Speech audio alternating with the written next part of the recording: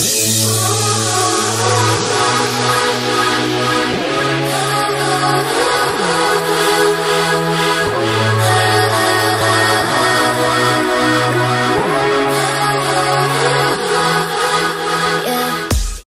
guys, welcome back to my channel.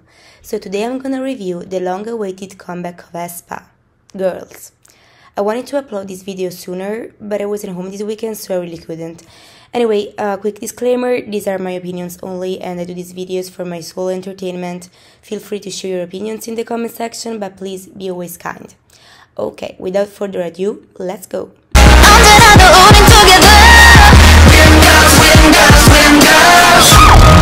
Let's start, of course, from the title track. So, I had very high expectations given the teasers. I immediately thought that I would have liked this song and that it would have been more easy to listen to and less experimental as Next Level and Savage. But I mean, given the fact that it's aespa we're talking about, a weird twist could have easily been behind the corner, so I didn't know what to expect. And well, I was right. I liked it first listen and it left me in shock and weirded out like when I listened to Next Level and Savage. For the same reason, I think it's a song that it will be less iconic and groundbreaking compared to, as I said, Next Level and Savage, but honestly, I don't mind it since I am not really a super fan of hardcore experimental stuff. Of course, it has still its dose of experimental. I mean, you can definitely tell it's an aespa song. I found really interesting the sort of rock metal instrumental, but I honestly hope that the with them girls that was shown in the teasers was the chorus. But instead is the post-chorus, which is a bit disappointing. I vibed with that part so much. The dance break left me speechless. I didn't see coming at all, and it's not a typical move for aespa to have a dance break in their songs. Winter Hold Up hypes me so much, I swear. The styling of this era looks really good. From the teasers to the MV, the girls looked gorgeous in basically every frame. Let's see for the stage performances though, cause the styling is not really a strong point for aespa, or should I say for SM in general. And Karina with bangs is my new goddess, like step on me girls, please, thank you. One thing I have to criticize is the line distribution. Ning Ning almost had no lines, or at least not impactful ones. My girl deserved better, honestly, considering also that she's the fucking main vocalist, for God's sake. Winter's vocals are amazing, don't get me wrong, but with only 4 members, you would expect the line distribution to be more fair. Instead, it looked to me that almost every line was of Karina. Karina's for sure an ace, alright? She can do literally everything. But I mean, please SM, don't transform this group into a new Everglow, where only 1 or 2 members get basically all the lines, cause it's something that I really can't stand. So, overall, a cool comeback. I expect it to grow on me a bit, cause that's what aespa songs do, and I'm generally curious on how the general reaction of the public will change, if it will, cause it seems that not a lot of people like this song, but that's very common in aespa's case, where everyone hate their songs at first, and then love them and obsess over them, so we'll see how this goes. I already talked about it in my June review, so I'll keep it short. This song is really cool and it's funny because when I first heard it, I thought it would have been a weak track in the album compared to the possible others. An overall good B-side, sure, but nothing more. Instead, now that I listen to the whole album, I think it's their strongest track in the EP and the one more aespa style.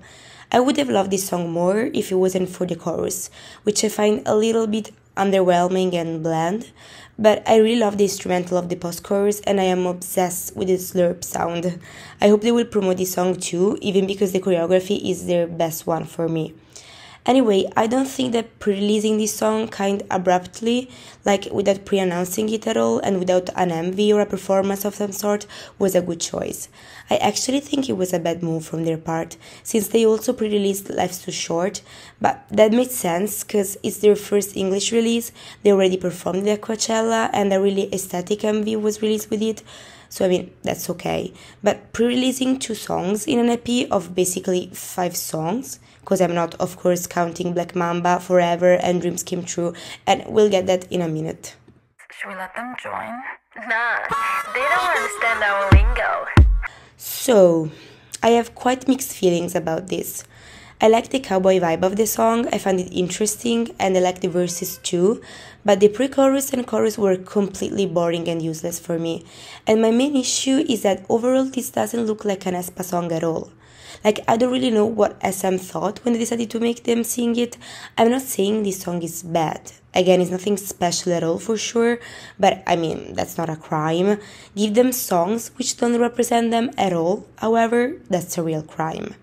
I'm not saying that every release should be the same, of course not, but I always like when a group releases songs which are quite different, but at the same time you can really tell they are from the same group, because they've established their unique sound.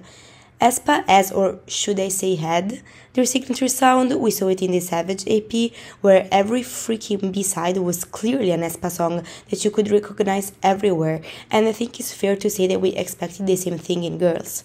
Was that too much to ask? I'm having all this fun, so why would I ever stop?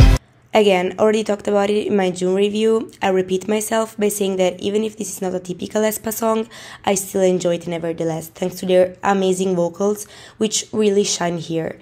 And I have to add that I like the Korean version more than the English one, which was quite predictable since the lyrics of this song are not its strong point for sure, and like this I simply don't know what they are saying.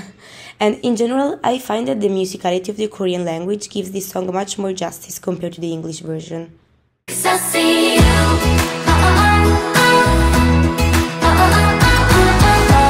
Same thing of Lingo and Life's Too Short. It doesn't look like an aespa song at all, even though I shouldn't say this considering that Forever exists, but again, we'll talk about it in a minute. I really don't get why they decided that this was the right direction for them. Also, I'm not a ballad fan. If anything, it's fair to say that I hate them most of the time. Having said that, I like this much more than I would expect. I mean, their vocals honestly can save everything. Well, not in every case, because, for example, in Forever, not even their vocals could save the absolute boredom that was that song, which in the end is the only real stain in their discography for me. Like, seriously, I think I was never able to finish the song. Anyway, back to ICU. Apart from their amazing vocals, I like the instrumentals of the song. It relaxes me and gives me a chill vibe. And I love the OOO part. I don't know why, but it puts me in a good mood. Overall, if they really have to do ballads, because, I don't know, the law says it or their producers have a gun pointed to them, then this is the right way to do it. Overall, I think we can all agree that this mini album is not even remotely comparable to the Savage album. And no, it's not because in here there are less songs. Savage had an identity, a cohesion, a signature sound, while this album is just a merger of different songs, which look like they are from completely different artists, so quite disappointing to be honest. And also, I don't really get the meaning of putting in this EP Black Mamba and Forever, which got released 1.5 years ago. I mean, I get that sometimes artists put in their EP or albums their single releases, but I mean, what's the meaning of putting their debut song here?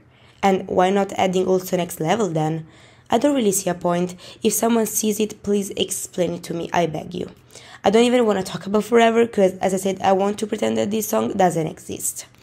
On the other hand, putting Dreams Come True makes a bit more sense because it was a special release, since it was a cover that wasn't promoted, so it wasn't a real comeback. And since it was released after Savage, but given the fact that it's quite a unique song, it probably contributes to the complete lack of cohesiveness of this album, which is quite a shame. I like the title track though, and I can't wait for the start of promotions. I think I'm gonna buy the album, but only for the photo book because I'm obsessed with the photo teasers and their styling in the MV, so maybe I'll do an unboxing video. Who knows? Stay tuned. Anyway, this was all for today. Thank you so much for watching and please consider liking and subscribe if you like this video. See you in the next one. Bye!